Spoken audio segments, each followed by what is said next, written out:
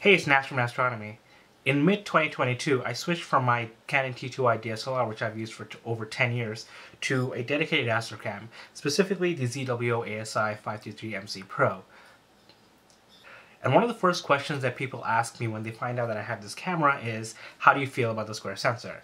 I think my opinion on the square sensor has changed since I first started using it. And I think originally some of my thoughts were influenced by what I've read online and what I've heard people say about the square sensor.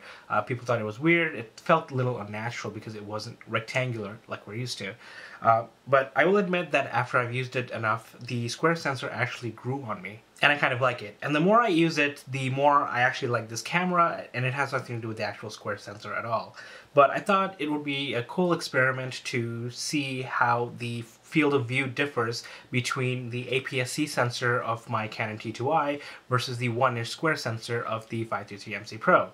The two objects we'll be looking at are the Andromeda Galaxy M31 and the Elephant's Trunk Nebula IC1390. Both images were taken using the exact same telescope, the AT60ED apochromatic refractor, along with the 0.8 flattener and reducer. So it had a focal length of about 288 millimeters. And what you'll see in the comparison is just how much more the APS-C sensor gets versus the 1-inch square sensor. But you'll also notice a lot of differences in the noise and the quality of the image itself. So let's take a look. So here's the little experiment I did with my shot of M31 taken with my 533MC Pro and my Canon T2i, which has an APS-C sensor. So the larger area is the APS-C sensor is much larger than the middle square part where you'll see the 533MC Pro shot of M31.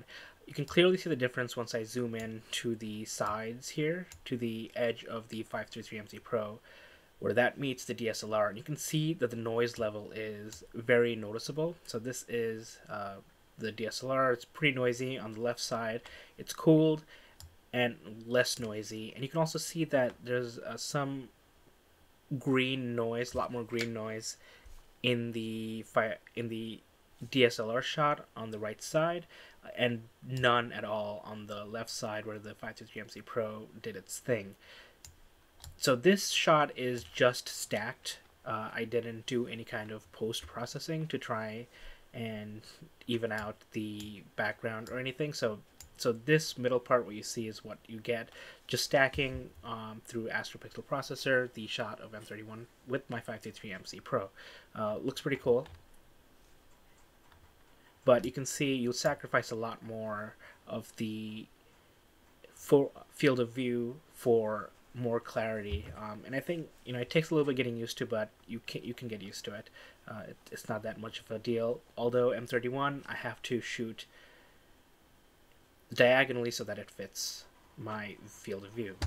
If you look at the example of the Elephant Trunk Nebula, which I shot with the Canon T2i over a year ago, so this is the field of view using the exact same camera. I used an enhanced filter, so a 60mm apo refractor. You can see the garnet star on the bottom left here. It fits very nicely, gives me a lot more room to crop.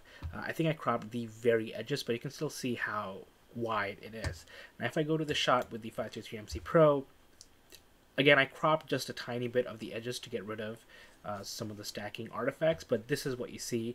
You can see that the garnet star is just out of reach. It wasn't in any of my shots at all, so it wouldn't have made it here anyway. But you can see the difference between the two in the field of view. But you can see that the shot of the elephant's trunk with my 533MC Pro is a little bit sharper.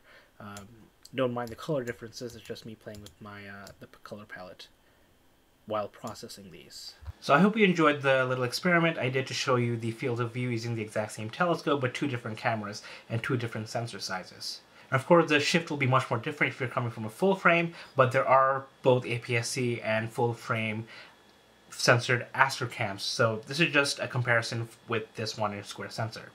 And one more good thing to share about the images I've taken with this camera is that I actually have two prints hung up in an actual gallery, more specifically the Harvard Ed Portal in Boston, Massachusetts. In this picture, you see that I have two shots hanging up, the M31 shot and my Heart Nebula shot.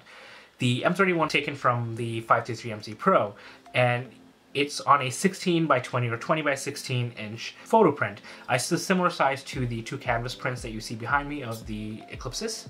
And they were printed for that frame with barely any cropping, and it fit really nicely in that 16 by 20 format. So it's about, ratio is about 5:4. And on the other side, it's if you wanted to print something square, so it has the Heart Nebula, and there was pretty much no cropping there at all. It just fit perfectly on a 16 by 16 inch frame. And of course, you can always take mosaics to get the rectangular format if that's something that's really important to you if you have a square sensor. I plan on doing a more in-depth review of the 533MC Pro. I've had this for about 7 months. I'm slowly working on it, and I'll go over how I felt or what I noticed going from a DSLR to this Astro cam. So it won't be reading the spec sheet. I will link to the spec sheet in the description below, but subscribe and come back and see all the things I've learned. I think it'll be helpful, especially if you're looking to upgrade from a DSLR to a dedicated Astro cam, specifically the 533MC Pro. But I think most of what I'll say can be applied to almost any dedicated Astro cam. So until then, clear skies.